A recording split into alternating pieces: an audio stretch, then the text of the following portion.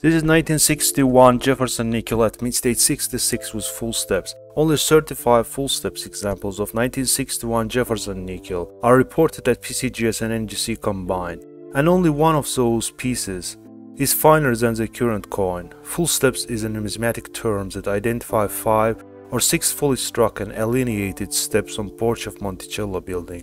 The present piece displays satiny nickel grey luster and sharp definition of Monticello, despite metal flow lines in the fields from die wear.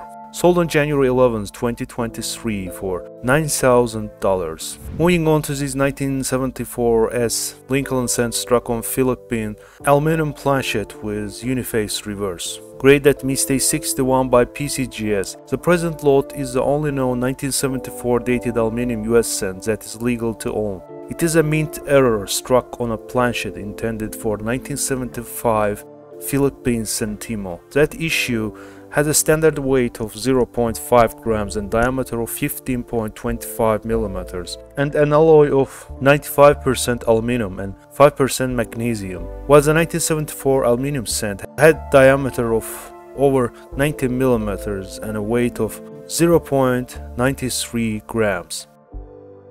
Sold on January 12, 2023 for $19,200 at Heritage Auctions. Here is 1941 D Walking Liberty $half at mid-stage 68, beautiful top-grade rarity, while the 1941 D Walking Liberty $half is readily available in most grades. The finest grade typically acquired by collectors is MS67. MS68 coins exist, but they very rarely appear at auctions. Ivory white luster shows delicate iridescence and gold color around the borders, well struck and unabraded.